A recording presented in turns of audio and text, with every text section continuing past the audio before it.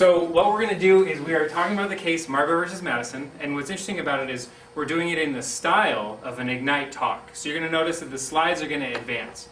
When we talk about this case, one of the first things we want to do is we want to pay attention to the election, the presidential election of 1800. The Federalists had been in power for a long time, and as a result of the election, the Democratic Republicans were taking over.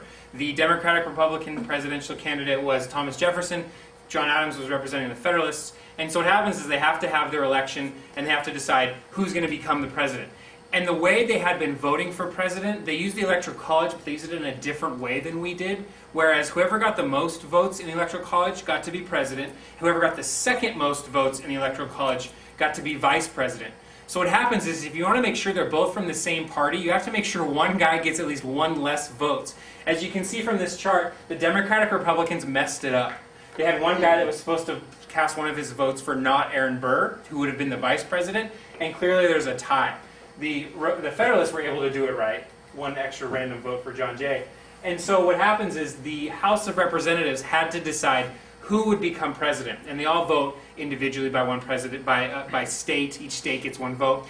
What's really important about this is it illustrates how much friction there was between these two groups. Ultimately, the Democratic Republicans take control of both branches from the Federalists, but the Federalists use the rest of their lame duck session, the rest of the time they have until Jefferson takes over the White House, to appoint more judges to federal positions. So they passed the Federal Judiciary Act of 1801, and they try to cram a whole bunch of Federalist judges in, because remember, those Federalist judges will serve for life.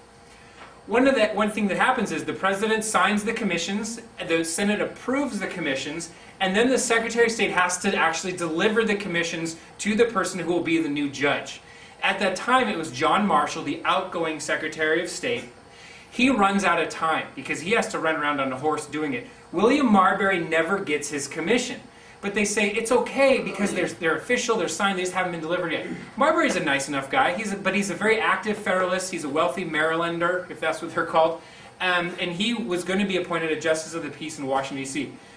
Thomas Jefferson takes over, he tells his new Secretary of State, don't deliver any of those commissions. Okay? I don't want more Federalist judges that are going to be in those positions forever, we want to repeal those extra positions, and so please don't go out and deliver those things. So William Marbury gets upset, and so he petitions directly to the Supreme Court and asks them to issue something that's called a writ of mandamus. In other words, the Supreme Court has to order the Secretary of State to carry out that duty. So the Supreme Court has to decide, do they have the authority to issue a writ of mandamus? And Marbury says, yes, you do, because the Judiciary Act of 1789 gives you that authority. The Supreme Court is going to look at this and say, we don't know if we have that authority, because original jurisdiction as listed in Article 3 of the Constitution says that these are the things we can do. Issuing a writ of mandamus is not included in that list. And so the question is, can Congress add more jurisdictionary powers for the Supreme Court?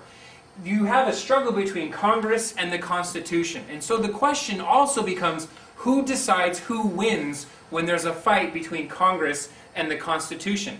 Well, don't be surprised. John Marshall, the new Chief Justice, looks at it this way, 3 questions. Did Marbury have a right to the commission?